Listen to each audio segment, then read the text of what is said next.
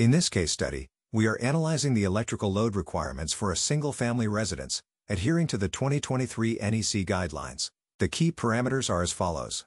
The electrical system operates at 120-240 volts, single-phase, with a 3-wire configuration.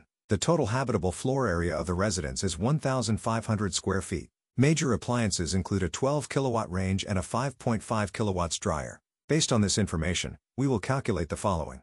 Service feeder load. This determines the total electrical demand of the residence. Neutral load. This represents the maximum unbalanced load that the neutral conductor must carry. Service and neutral conductor sizes. These are selected to safely handle the calculated loads, in compliance with NEC requirements. Overcurrent protection device, OCPD, size. This ensures the electrical system is protected against overcurrent conditions.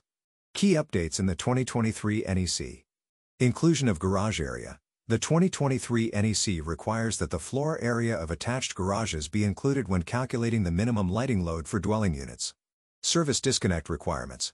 An exterior emergency disconnect is now mandated for single-family dwellings. These updates are crucial for designing a safe and code-compliant electrical system that meets the modern demands of residential living.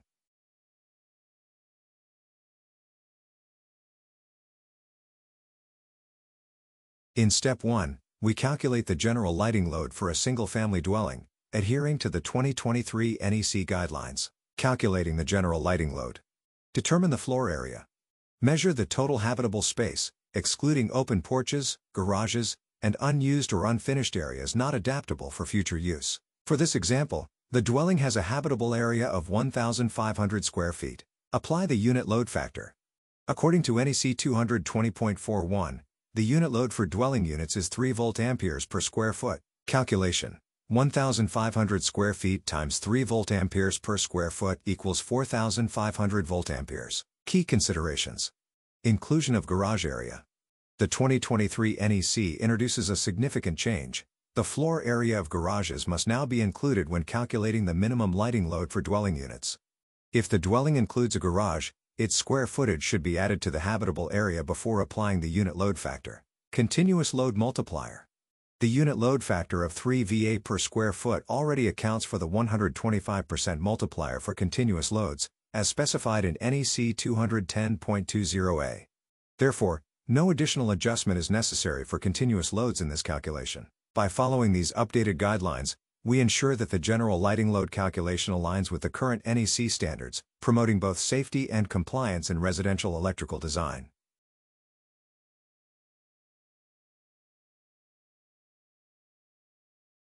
In Step 2, we determine the minimum number of branch circuits required to support the general lighting load, following the guidelines set forth in the 2023 NEC. General lighting load calculation. As per NEC 220.12, the general lighting load is calculated based on the dwelling unit's floor area. For a residence with a floor area of 1,500 square feet, and applying the unit load factor of 3 volt-amperes per square foot, the total general lighting load is 1,500 square feet times 3 volt-amperes per square foot equals 4,500 volt-amperes. Determining the number of branch circuits. The NEC permits the use of 10-ampere branch circuits for specific applications, as introduced in the 2023 edition. However, for general lighting loads in dwelling units, 15-ampere and 20-ampere branch circuits are more commonly utilized. To determine the number of required circuits, divide the total load by the circuit voltage, 120 volts, to find the current, then divide by the branch circuit rating. For 15-ampere circuits, total current, 4,500 volt-amperes divided by 120 volts equals 37.5 amperes. Number of circuits, 37.5 amperes divided by 15 amperes equals 2.5, rounded up to 3 circuits. For 20-ampere circuits, total current, 4,500 volt-amperes divided by 120 V equals 37.5 amperes. Number of circuits, 37.5 amperes divided by 20 amperes equals 1.875, rounded up to 2 circuits. Key considerations. When determining the number of branch circuits, always round up to ensure the load is adequately supported. The 2023 NEC introduces provisions for 10-ampere branch circuits. However, these are typically reserved for specific applications such as lighting outlets and exhaust fans, and are not commonly used for general lighting loads in dwelling units. Ensure that all branch circuits comply with NEC requirements regarding overcurrent protection, conductor sizing, and permissible loads.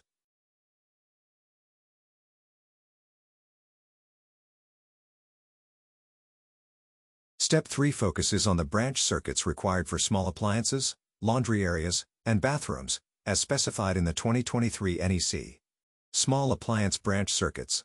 Per NEC 210.11c, 1, a minimum of two 20-ampere branch circuits are mandated to supply receptacle outlets in kitchens, pantries, dining rooms, and similar areas. Each of these circuits is calculated with a load of 1,500 volt amperes, totaling 3,000 volt amperes for two circuits. Laundry branch circuit. According to NEC 210.11c, 2, at least one additional 20-ampere branch circuit must be provided to supply the laundry receptacle outlets. This circuit is calculated with a load of 1,500 volt amperes. Bathroom branch circuits. NEC 210.11c, 3, requires at least one 20-ampere branch circuit to supply bathroom receptacle outlets. However, per NEC 220.14j, this load is typically included in the general lighting load calculation and is not calculated separately unless the circuit supplies other equipment. Important updates in the 2023 NEC. GFCI protection. The 2023 NEC expands ground fault circuit interrupter, GFCI, protection requirements. Now, all 125 volt through 250 volt receptacles installed in kitchens, regardless of their location, must have GFCI protection. This includes receptacles serving appliances such as dishwashers, refrigerators, and microwaves, whether they are cord and plug connected or hardwired. AFC protection. Arc fault circuit interrupter, AFCI, protection is required for all 15 and 20 ampere branch circuits supplying outlets or devices installed in dwelling unit kitchens, family rooms, dining rooms, living rooms, parlors, libraries, dens, bedrooms, sunrooms, recreation rooms, closets, hallways, laundry areas, and similar rooms or areas.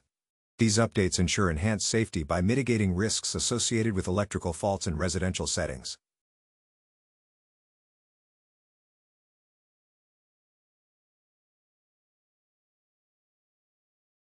Step 4 focuses on calculating the net load for general lighting, small appliances, and laundry circuits by applying demand factors outlined in the 2023 NEC, specifically Table 220.42. Applicable code requirements. NEC 220.42 specifies that for branch circuit loads calculated for general lighting, a demand factor of 100% is applied to the first 3,000 volt amperes. 35% is applied to any load exceeding 3,000 volt amperes up to 12,000 volt amperes. Total general lighting load. To calculate the total load, we sum the values from Step 1 and Step 3. 4,500 volt amperes. General lighting, plus 3,000 volt amperes, small appliance circuits, plus 1,500 volt amperes, laundry circuit, equals 9,000 volt amperes. Applying demand factors from Table 220.42. The first 3,000 volt amperes is calculated at 100%, contributing 3,000 volt amperes to the net load. The remaining load is 9,000 volt amperes. 3,000 volt amperes equals 6,000 volt amperes. This portion is calculated at 35%, contributing 6,000 volt amperes times 0.35 equals 2,100 volt amperes. Total net load. Adding these components together gives the total net load. 3,000 volt amperes plus 2,100 volt amperes equals 5,100 volt amperes. Key considerations in the 2023 NEC. The demand factor percentages have remained consistent with previous versions, but the application must align with the updated layout and clarifications introduced in the latest code. Ensure that all calculations include any additional dwelling unit-specific loads, such as garages or accessory units, as applicable under NEC 220.42 and other relevant sections. By applying these demand factors, we can determine an optimized net load that complies with the NEC's requirements while ensuring safety and efficiency in the electrical design.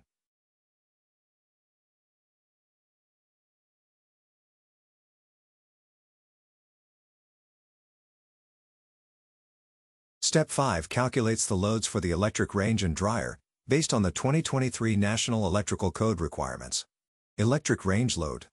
As per Table 220.55, the load for the household electric range is calculated as 8,000 volt amperes. Electric dryer load. According to Section 220.54, the load for the household electric dryer is the larger of 5,000 volt amperes or the nameplate rating. In this case, it is 5,500 volt amperes. Total load.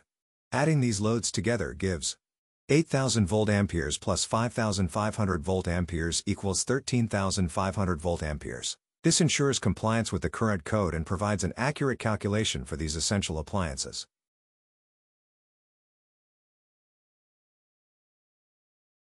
Step 6 determines the total load and the ampacity of the service entrance conductors. Total load calculation. Add the loads from Step 4 and Step 5. 13,500 volt-amperes plus 5,100 volt-amperes equals 18,600 volt-amperes. Ampacity of service entrance conductors. To calculate the ampacity, divide the total load by the voltage. 18,600 volt-amperes divided by 240 volts equals 78 amperes. Minimum rating of service entrance conductors. As per section 230.42, the ampacity of the service entrance conductors cannot be less than the rating of the service disconnecting means. Section 230.79c specifies that for a single-family dwelling, the service disconnecting means must have a minimum rating of 100 amperes. Therefore, the service entrance conductors must have a minimum rating of 100 amperes to comply with the National Electrical Code.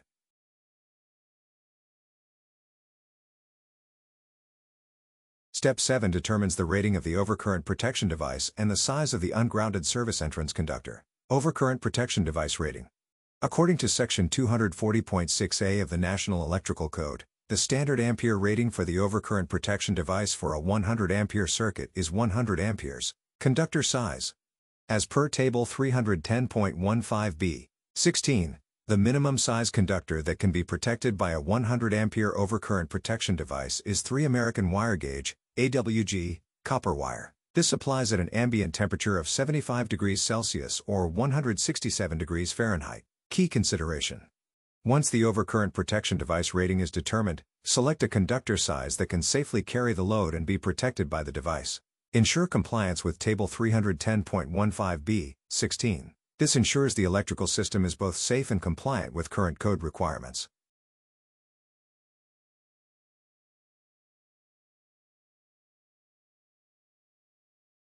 Step 8 calculates the service neutral load and determines the minimum size of the grounded service conductor, following the 2023 National Electrical Code. Applicable code requirements. 310.15b, 7. Grounded service conductors may be sized smaller than ungrounded conductors.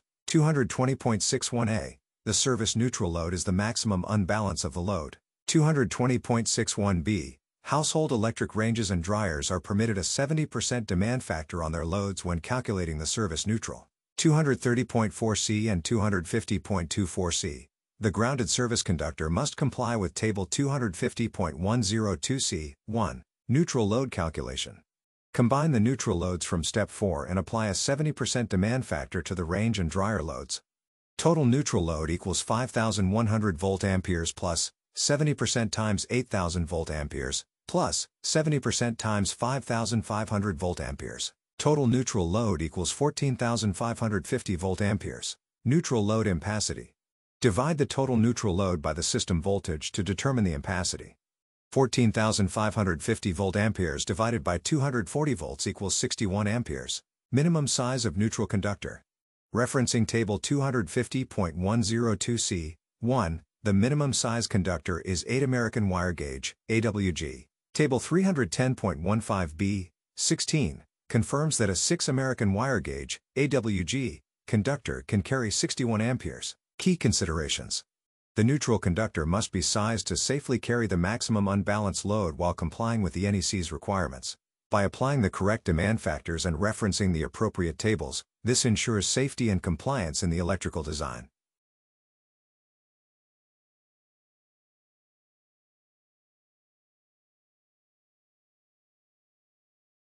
Step 9 determines the appropriate conduit size for the service conductors based on the National Electrical Code 2023. Applicable code requirements. Use Table 4 and Table 5 of Chapter 9 to calculate the cross-sectional areas of the conductors and select the appropriate conduit size. Conductor specifications.